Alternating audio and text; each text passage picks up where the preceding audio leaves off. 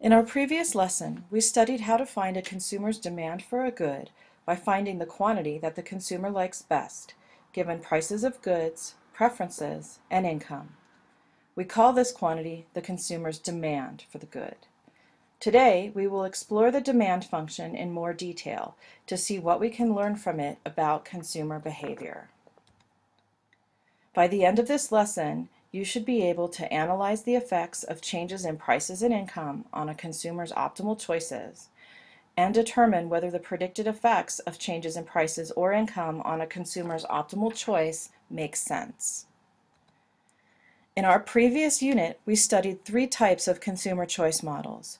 We studied a consumer's choice when goods are perfect complements, in which we found that the consumer's choice will always be where the budget line touches the corner of an indifference curve.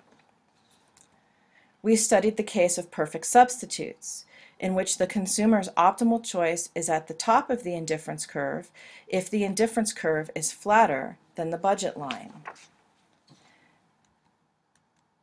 At the bottom of the indifference curve if the indifference curve is steeper than the budget line, or any point on the indifference curve if the budget line and the indifference curve have the same slope.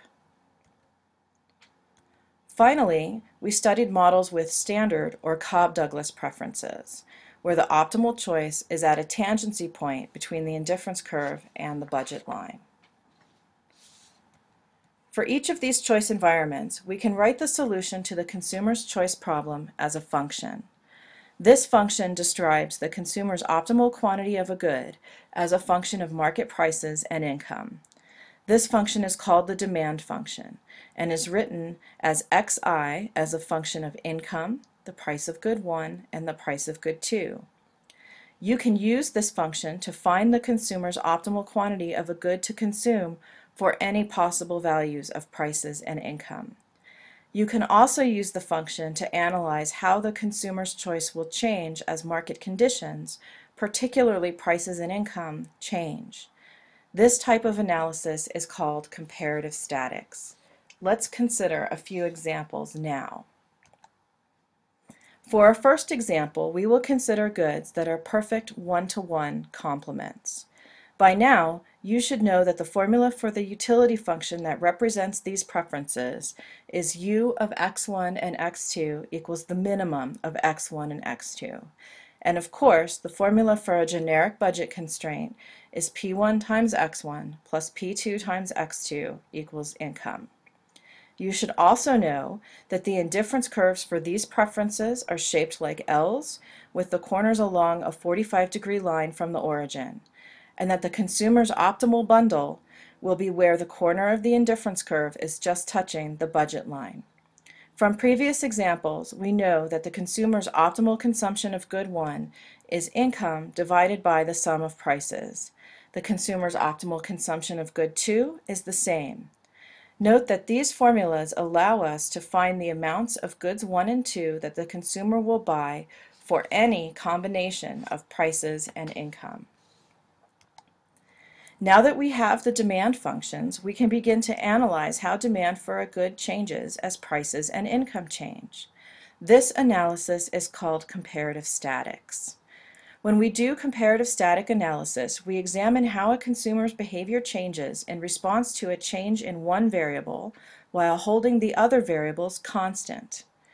There are three types of changes we can analyze. How demand for a good changes when income changes, holding prices constant. How demand for a good changes when its own price changes, holding other prices and income constant. And how demand for a good changes when the price of another good changes, holding all other prices and income constant. Let's start our comparative static analysis with an analysis of how demand for goods that are perfect one-to-one complements changes as income changes. From a simple examination of the functions, we can see that as income increases, the amount of goods 1 and 2 that the consumer will buy will also increase, since income is in the numerator of both demand functions.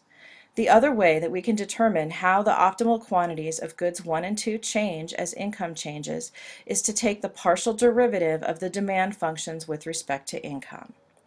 Since the partial derivatives are always positive, we say that goods 1 and 2 are normal goods. The other way that we can analyze the relationship between the quantity of a good demanded and income is to graph it.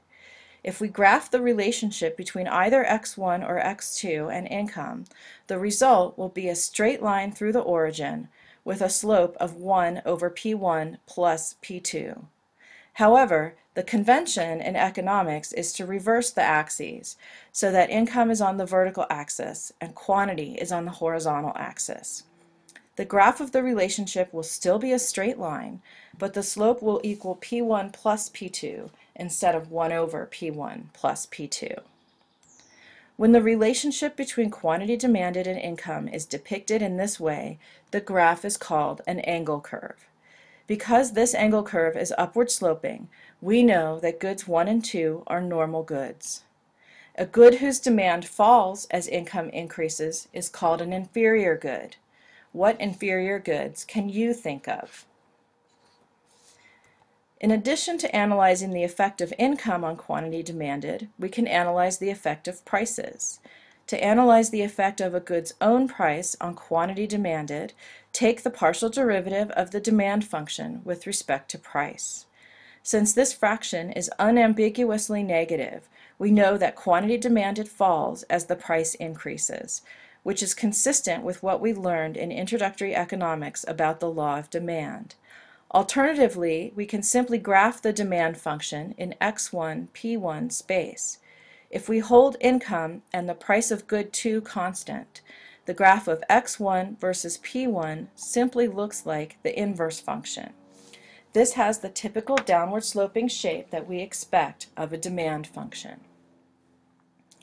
In the previous slide, we graphed the demand function with the quantity of good 1 on the vertical axis and the price of good 1 on the horizontal axis. This follows the standard mathematical convention of putting the dependent variable on the vertical axis and the independent variable on the horizontal axis. Note that in this case price is indeed independent, as in our model a consumer is not able to choose the price that he or she pays for a good. When we graph demand in this way, the figure is called a demand curve.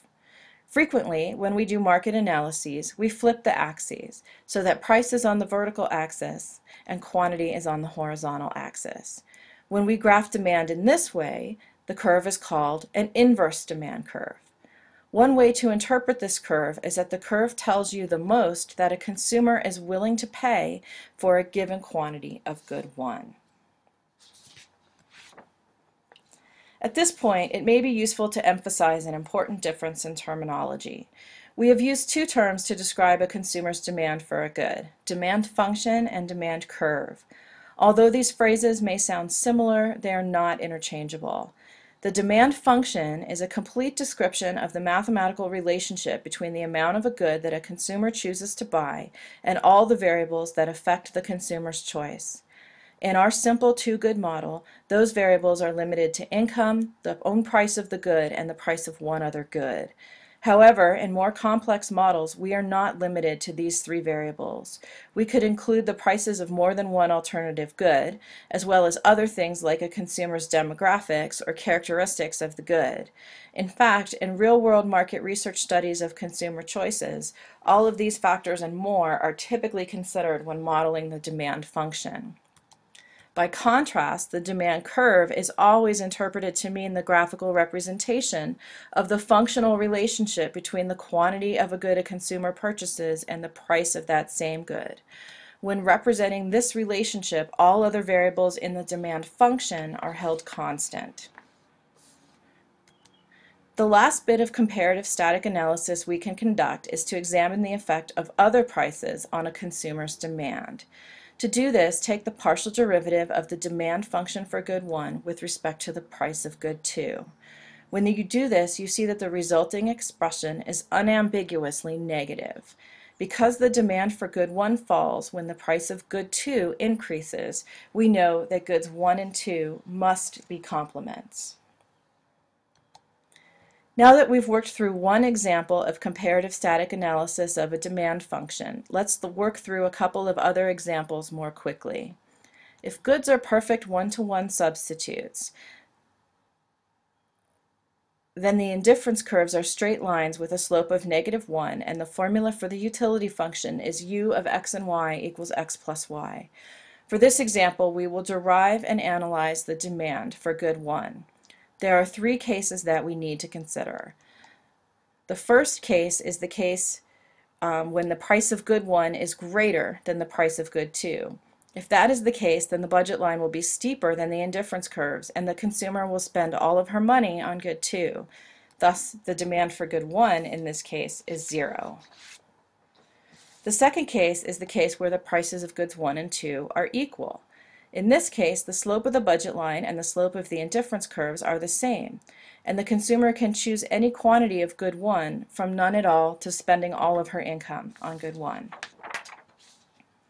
The third case is when the price of good 1 is less than the price of good 2. In this case, the budget line is flatter than the indifference curves, and the consumer will spend all of her money on good 1. Thus, she purchases M over P1 units of good 1 in this case. Now that we have derived the demand function for the case of perfect one-to-one substitutes, we can conduct some comparative static analysis. Note that because this demand function has several segments to it, it's easier to just think about what happens to the demand for good 1 as each variable changes, rather than to take derivatives of the demand function. Let's start off by assuming that the consumer is spending all of her income on good 1. Remember that as we change each determinant of demand, we are holding the other determinants constant. First, if income increases, then the consumer will buy more of good 1, so we know that good 1 is a normal good. Next, if we increase the price of good 1, then the quantity of good 1 consumed will fall. This is the normal effect that we would expect based on the law of demand. However, in this case, if the price of good 1 increases by enough, the consumer will stop consuming good 1 completely and switch to good 2. If the price of good 2 increases, since good 2 is already more expensive than good 1, the consumer will not change her behavior. However, if we start the consumer off at the opposite end of the demand curve, then at some point the price of good 2 will increase by enough that the consumer will switch to good 1. Note that because increases in the price of good 2 cause demand for good 1 to increase, we know that goods 1 and 2 are substitutes. Let's consider one more case, that of Cobb-Douglas preferences. One utility function that is consistent with these types of preferences is u of x and y equals x times y. In an example in an earlier lesson, we found that the solution for the optimal quantity of x was income divided by 2 times the price of x. Graphically, the optimal consumption point is located at a tangency point between the indifference curve and the budget line. To conduct the comparative static analysis, we can analyze the signs of the partial derivatives of the demand function. Because the demand for good x increases as income increases, x is a normal good. The effect of increases on the price of good x on demand for good x is negative as expected. Finally, there does not appear to be an effect of the change in the price of good y on demand for good x. Does this mean that changes in the price of good y do not affect how much of good x the consumer buys? The answer in short is no. It just means that there is no direct effect. Changes in the price of good y still affect the demand for good x, but indirectly, through the effect on the buying power of the consumer's income. You will learn how to quantify these indirect effects in a later lesson. This concludes our lesson on deriving and analyzing consumer demand functions. You should be prepared to apply these concepts to real-world examples in class.